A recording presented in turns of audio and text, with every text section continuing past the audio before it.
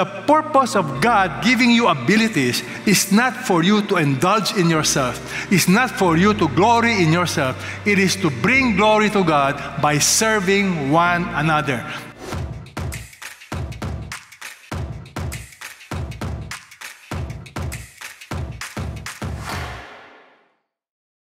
What's the message today? Make your life count. Turn to your neighbor, tell your neighbor, make your life count. You know, I have this nice picture of a sand castle. How many of you have tried building something in the sand? Is this a nice sand castle? Yes or no? Yes. Some of us, that is exactly what you are doing with your life. You are building sand castle. What happens after 12 hours when the tide will come? Well, this is what's going to happen. When the tide will come, what will happen to your sandcastle? It will be destroyed. It will disappear sooner or later. And many of us are spending our lives, our time, building sandcastles. You don't realize that in reality, whatever effort you are putting into will sooner or later disappear. That's why make your life count is very meaningful for all of us. Young people today, they want to make their life count. Do you know young people today, they're engaged in many activities, especially when it comes to, in their mind, making the world better. Example, climate change, social engagement on justice, the idea of the woke, equity. All of these young people are passionate. They want to do something.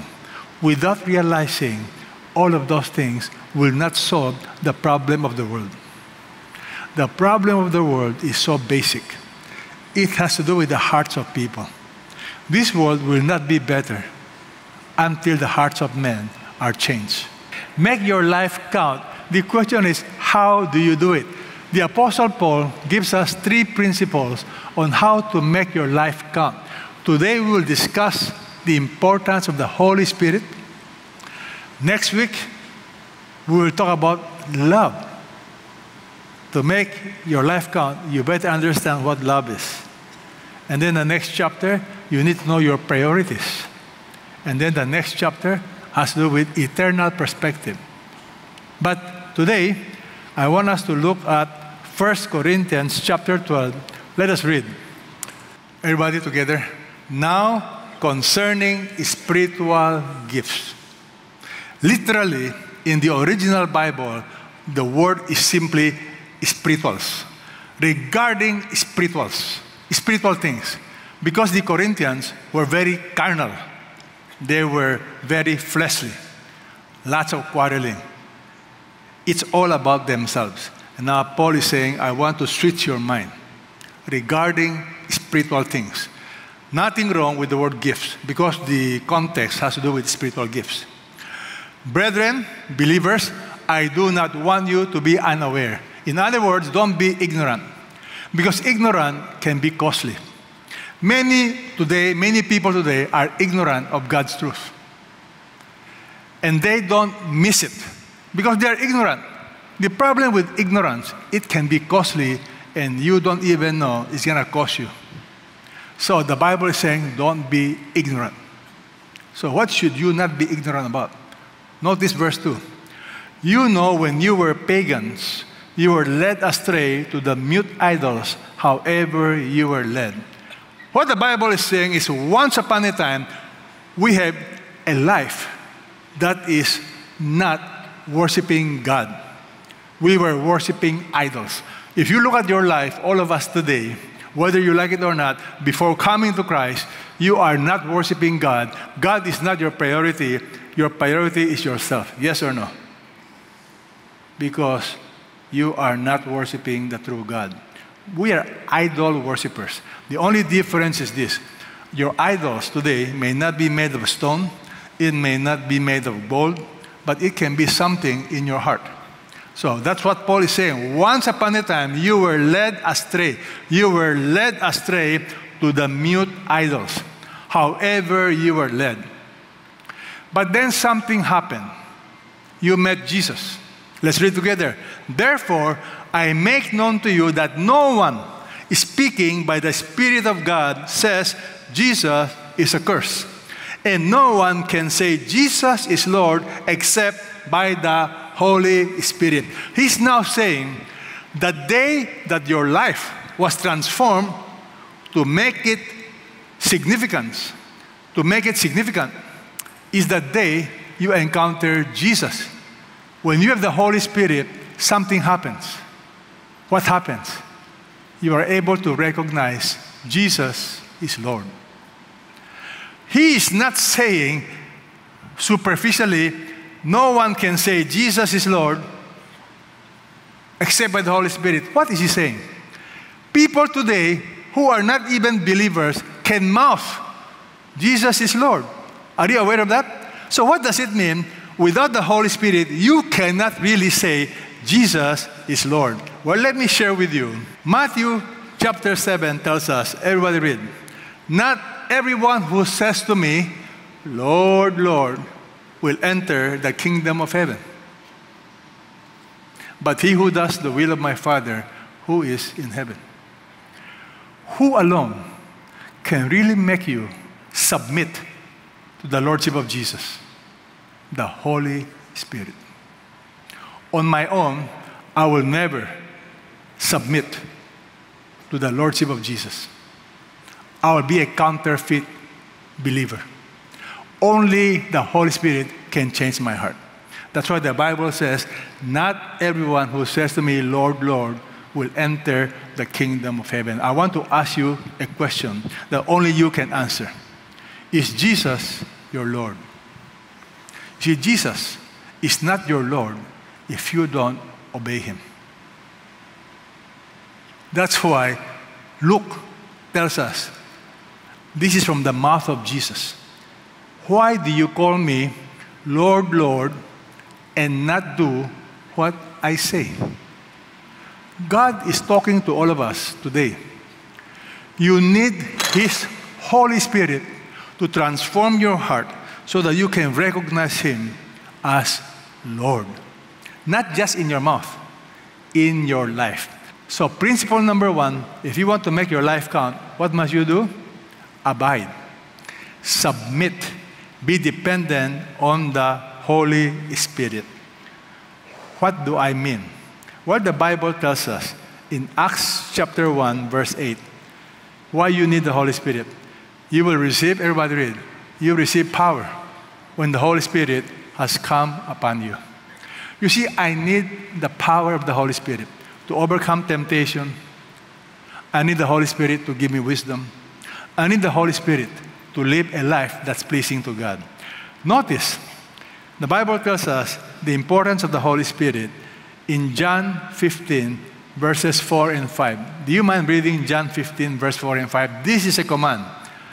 Abide, everybody read, abide in me. It's a command. What does it mean to abide? As the branch cannot bear fruit of itself unless it abides in the vine, neither can you unless you abide in me. So what is the picture of the branch and the vine? It's a picture of intimacy, a picture of relationship. You cannot bear fruit if you don't get sustenance from the main vine. All right? I am the vine, you are the branches. He who abides, he who depends upon me, intimate with me, dependent upon me, and I in him, everybody read, he bears much fruit. Apart from me, you can do what? Something? You can do nothing. So, principle number one, if you want to make your life count, say the word abide. Abide means to be dependent on the Holy Spirit. Question, do you have the Holy Spirit? Who is the Holy Spirit? Let's look at Romans chapter 8, verse 9. Everybody read this together. However, you are not in the flesh, controlled by the flesh, but in the Spirit. Capital S, Holy Spirit. if indeed the Spirit of God dwells in you. So the Holy Spirit is also called the Spirit of God. The Holy Spirit is also called the Spirit of Christ. If anyone does not have the Spirit of Christ, he does not belong to him. According to this verse, who is a Christian? According to that verse, who is a Christian? Good morning. According to this verse, who is a real Christian? If anyone does not have the Spirit of Christ. It does not say, if anyone does not go to CCF, if anyone does not belong to this religion. No, no. If you have Christ, you have the Holy Spirit, you are a child of God. So let me ask you, how many of you have the Holy Spirit in your heart? Raise your hand. You know, my question to you is this. Do you have the Holy Spirit? You did not raise your hand. Are you part of the choir? All right, one more time. Do you have the Holy Spirit? Raise your hand. Okay, I thought your hands was... People don't realize God gave me an amazing eyes to see what you guys are up to, okay? Now, don't raise your hand because I'm watching you. You know why? God knows your heart. Yes or no? So one more time, sincerely, don't raise your hand anymore. Do you have the Spirit of Christ in you? If your answer is yes, my next question, what's the evidence? You see? Do you have the fruit of the Holy Spirit? The fruit of the Holy Spirit, love, joy, peace, patience, kindness, gentleness, self-control. The evidence of the Holy Spirit in your life is a transformed life. A new desire to study the Bible. A new desire to worship God. A desire to submit to the Lord. That comes from the inside. It is never imposed. So how do you make your life count? Number one, louder, abide, meaning you be controlled by the Holy Spirit. Do you realize that is something that I pray all of us will be controlled by the Holy Spirit? You know why? That is how the world will see the reality of Christ. Do you know in Daniel chapter 5? Let's read. What was Daniel known for? People can see the Holy Spirit in his life. There is a man in your kingdom in whom is a spirit of the holy gods. In the days of your father, illumination, insight, wisdom, like the wisdom of the gods, were found in him. And Nebuchadnezzar, your father, the king, appointed him chief of the magicians. This was because an extraordinary spirit, knowledge, insight, was found in this Daniel. The unbelievers saw the Spirit of God in the life of Daniel, but they do not know how to call it, okay? They just say Spirit of the gods. But actually, it is the Holy Spirit in the life of Daniel. My prayer is when God looks at you, when your friends look at you, when your children look at you, they will see the Spirit of God in the way you work, in the way you manage, in the way you do things at home and in the office. Number two, appropriate. It's one thing to have God giving you His resources, but it's another thing for you to know. It's another thing for you to avail of it. I'm reminded of the story of a man who saved his money to travel from Europe, from London to New York. Now you have to understand, years ago, there's no airplane. It's only by boat. And it will take probably 10 days to sail from London to New York. So this guy saved his money, was so happy. He boarded the boat. Now there was a distinguished gentleman, and he's sensitive to people. He noticed this guy does not eat in the dining room. So when he walks around the boat, he will see this guy eating, bread, crackers. I don't know if it's skyflakes or not, but at that time they have no skyflakes, okay? So the guy asked him, "Sir, why are you not eating with us?" You know what this man said? "I don't have the money." So the gentleman said, "Do you have a ticket? Can I see your ticket?" He said, "The moment you got a ticket, food is included. Breakfast, lunch, dinner." But this guy was eating stale bread. Why? He does not know. And because he does not know how to appropriate the provisions. There are many Christians today, you have the Holy Spirit in your life, but you don't know how to appropriate. So you are journeying the Christian life like a spiritual pauper. You are spiritually poor. There is no joy. Why? Because you are living the Christian life in your own power. You are ignorant of what God wants you to experience. And that's why you need to understand theology. God not just saved you. He saved you that you may live meaningful, purposeful, joyful life. It is not meant for you to be happy the day you die. God wants you to live an amazing life now. It does not mean there's no problem, but it's a life of purpose, meaning. Make your life count. Principle number 1, abide, depend on Him. Principle number 2, appropriate by faith. And that is what I want you to see, how God has given us His gift. Let's read together. He emphasizes the following. There are varieties of gifts. The emphasis is varieties. Many kinds of gifts. That's where you have the word charismata. That's where you have the word charismatics. The emphasis is on the gift of the Holy Spirit. But the same Spirit. Many varieties of ministries. You see, the gift of God determines the ministries He will give you. But the same Lord. Varieties of effects.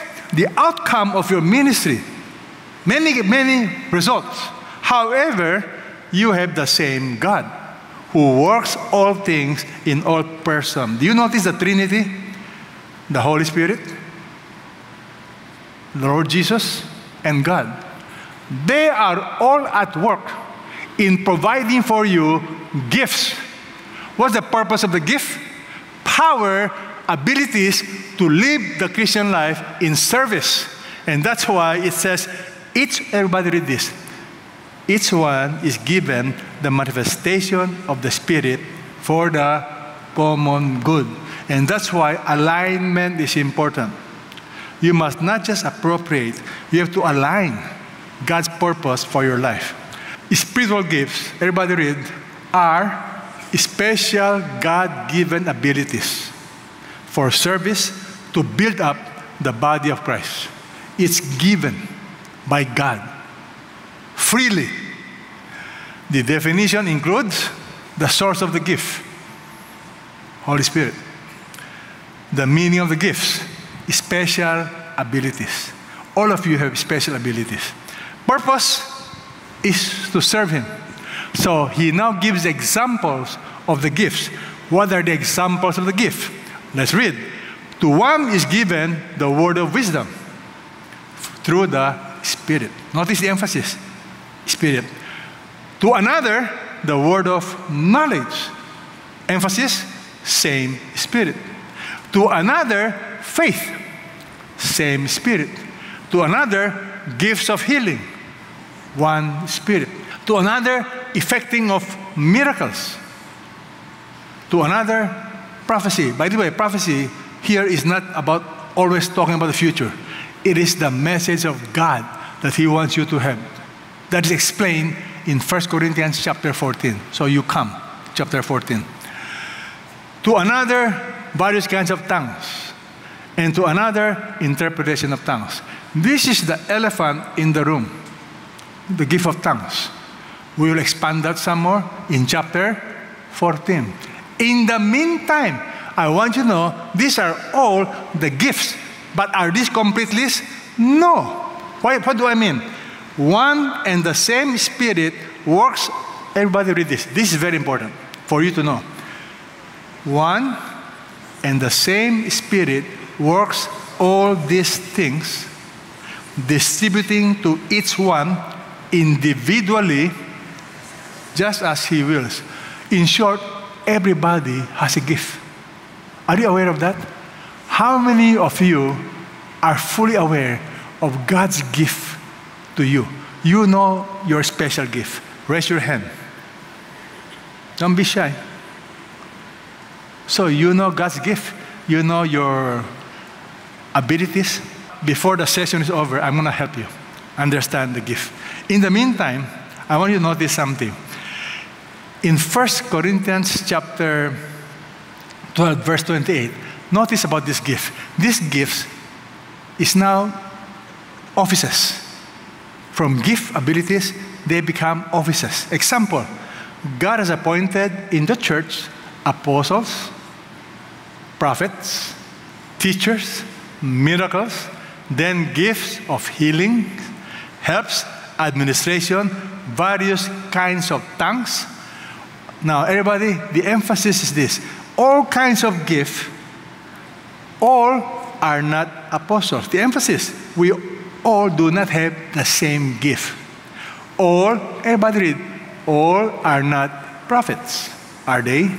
All are not teachers, are they? All are not workers of miracles, are they? Grammatically, the emphasis is, of course not. Of course not.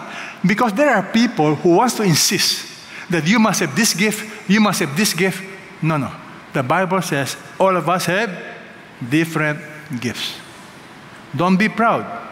At the same time, don't compare. Don't judge. Don't compete. The gifts are given to complement, not to compete. The gift of the Holy Spirit is a stewardship issue. What do I mean? 1 Peter chapter 4. Everybody read. Each one has received a special gift. All of you have a special gift. Each one. What must you do? Employ it in serving one another. You are to use it. You got to be aligned. God gave us gift to serve one another as good stewards. So if you are not using your God-given gifts, you are neglecting what God has given you. And that, my friend, is wrong. There is no such thing as a Lone Ranger Christian. It is always in the context of a local body, a church, helping one another. That's why Peter is very clear. Whoever speaks, you speak as one who is speaking the utterance of God. Whoever serves, you must serve as one who is serving by the strength which God supplies. In other words, everything you do is empowered by God, so that all things God may be glorified through Jesus. The whole purpose of the gift is to bring glory to God and to build up one another. God has given you special skills. This is different from natural abilities. Natural abilities is from God. But once you come to Christ, He will expand your gift. It can be expanding the natural abilities, or it can be other gifts. But everything is given by the Holy Spirit for you to serve. Now, what is the elephant in the room? The elephant in the room is simply this. Look at this chart. The gift of tongues, gift of healings. On one extreme, people are saying the gift of tongues, everything has ceased. You have sincere believers. They believe it has stopped. Even though, I will tell you our position from history and from Scripture. Another extreme, you need to speak in tongues. Because if you don't speak in tongues, you don't have the Holy Spirit. These are all wrong. Because the Bible is very clear. We all don't have the same gift. So why do we impose on others the gift that we want them to have? Are you clear? So no jealousy, no envy. What's the balance? You will learn this in chapter 14.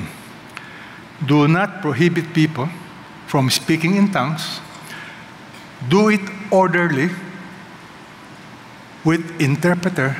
If there's no interpreter, the Bible says, keep quiet. And the purpose of the gift is not for show. It is not to impress people. It is to build others. So, question. I've learned that there are amazing gifts that God has given us, and you and I should not put God in a box. I have learned not to put God in a box. You need to learn that God works in mysterious ways. One of my friends, he's a tobacco farmer in South Africa. His business is growing tobacco. He met Jesus on his own, reading the New Testament. And he said, I should stop tobacco business. As he read the Bible, he read about Jesus healing the sick. So he decided, I will copy Jesus. So this guy is a white African. So his workers are all blacks. So he gathered them. I will teach you the Bible. And then at the end, he decided to pray. If you are sick, you come. I'm going to pray for you. Okay, I mean, this guy is a new Christian. And then he would pray for the sick. But then one day they brought somebody with a wheelchair. Now he will pray for people who have fever, who have cold, but with a wheelchair he will not pray because he does not know what will happen if he pray for the guy with the wheelchair. You know what happened? That guy with the wheelchair will not move. He kept bugging him. Pray for me, pray for me. So finally he prayed for the wheelchair. In his mind, nothing will happen. Okay, he prayed for him. Then he started praying for the others. And then suddenly there was a commotion. You know why there was a commotion? Because that guy on the wheelchair suddenly stood up and started jumping around. Wow, he said, this is amazing. So God heals. Now you need to learn one thing. My friend from South Africa, maybe 2 years ago, 3 years ago, he had cancer. He could not heal his own cancer. He died. My whole point is this. The gift of healing is the sovereignty of God. He wants you to heal somebody, He can do it. But if He does not want you to heal somebody, that's fine. Is God sovereign? Yes or not? So as we close, I'd like you to notice something. Don't put God in a box. But God is real. So what must we do? When we say align, the analogy is the human body. What do I mean by human body? He talks about the purpose of the gift. Let's read 1 Corinthians chapter 12. One and the same Spirit works all these things, distributing to each one individually as He wills. Even as the body is one, notice the body is one, and yet has many members. That's the analogy now. You must know your purpose. All the members of the body, though they are many, are one body, so also is Christ. The analogy is the church is compared to a human body. The head is Christ, and we are the parts of the body. Look at the next verse. He talks about the next verse. By one Spirit, we were all baptized into one body. The day you come to Christ, the Bible tells us God will incorporate you into the spiritual body. You are now part of the body of Christ.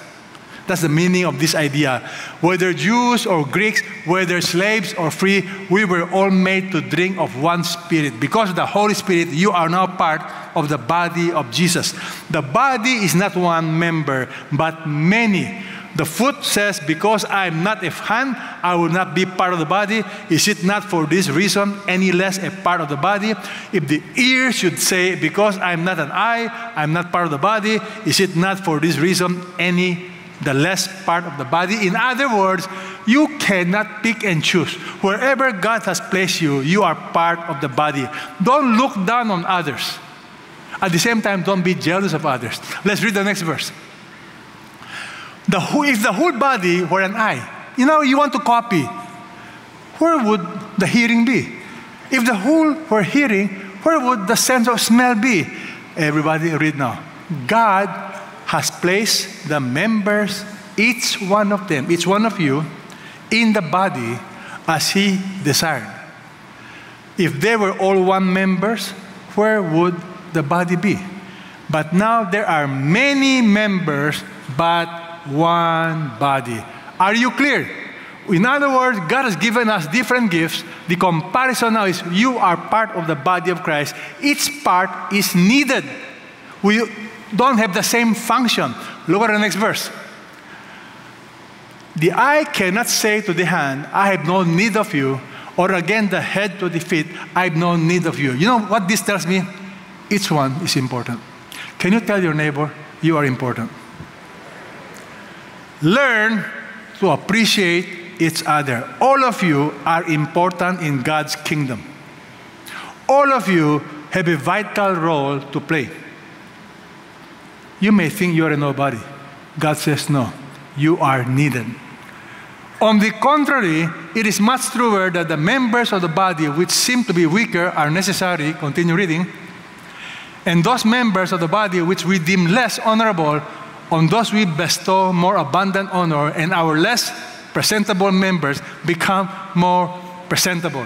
Whereas our more presentable members have no need of it, but God has so composed the body to give more abundant honor to that members which lack. In other words, don't feel sad or sorry that you cannot be here every Sunday to speak.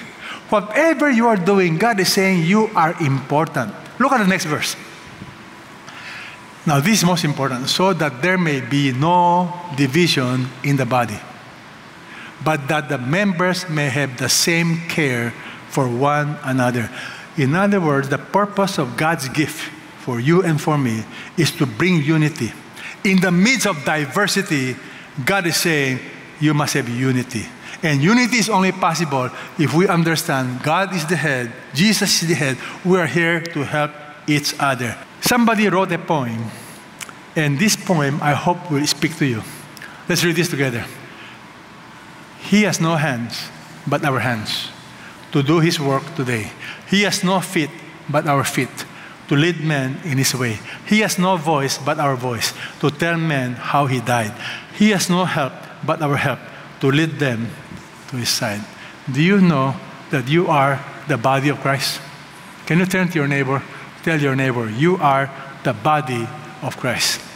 Here is the supreme glory of Christians. We are His representative. We are the body of Christ on earth. The greatest impact you can make for Jesus is to connect people to Jesus. The greatest impact you can do in your life, if you ask me, is the opposite of the greatest failure. Do you know what is the greatest failure? When you use God's gift to accomplish your selfish reasons. The greatest tragedy is when you live for yourself, but not for God. So as we close, let me ask you, how do you know your gift? To know your gift, you grow. You have a mindset of a servant. Be part of a small group. Learn to see needs. Look at your heart. What burdens you? What excites you? You see a need, you volunteer. And then you wait for feedback. The final test, you look at the people over you. What do they say about you? You know, all D group leaders, raise your hands please, all D group leaders. All D group leaders, it is one of your responsibility to help your members discover their gift. I am very observant of people. I look at their passion, I look at what they do, and I help create ministry opportunities. I provide opportunities for people to serve. But the only way you will know your gift, listen to me. Number one, abide. Be dependent on the Holy Spirit. And number two, you need to understand the gift. You got to appropriate God's gift. All of you have a gift. Nothing is too useless. Nothing is too great. Everything is from God. And lastly, you got to align. Align with His purpose. And ask God every day, Lord, how can I accomplish your purpose in my life? Edward Kimball was a simple businessman, but he also volunteered in the church to be a Sunday school teacher, not knowing what will happen to one of his students, and not knowing what will happen to the students of the student. Edward Kimball was faithful. Do you know the impact of his life? He was able to lead somebody to Christ by the name of Moody. And down the chain, Moody led others to Christ, and eventually, somebody led Billy Graham to Christ through the chain of lives that were impacted by Edward Kimball. Billy Graham today has reached over 2 billion people. You know what hit me? On Judgment Day, God will never compare Edward Kimball to Billy Graham. God will simply ask Edward Kimball, have you been faithful? And God will say, you have been faithful. Have you been faithful? Let's bow our heads and pray. Lord Jesus, today, I surrender my life to you. Instead of living for myself, I now ask you to be my Lord and my Savior. Spirit of the living God, help me to surrender my all. Help me to be obedient to you. And only you can change me. So Jesus, today, I invite you. I accept you as my Lord and Savior. Spirit of the living God, fill me with your presence. If that is your prayer, and you prayed that prayer right now, I want you to stand up. I pray for you. Those of you who pray that prayer right now with your hands raised up, you stand up. I want to pray for you right now. You may ask, why do I ask people to stand up when they pray that prayer? I want you to remember today, this day, you stood up, you gave your life to Jesus, and Jesus knows it, and this day will be an amazing day that will forever change your heart. Lord Jesus, I pray for those people who are standing, how they've given their lives to you. Make it count. Lord Jesus, make their lives count for you. Strengthen them, empower them, and above all, help them know that you are with them. You are not against them. Lord Jesus, I pray for everybody that you want all of us to live a meaningful, purposeful life. I now surrender to you, everybody, those who are watching us in the internet, those who are worshiping with us all over the Philippines. In Jesus' name we all pray. Amen and amen. God bless you.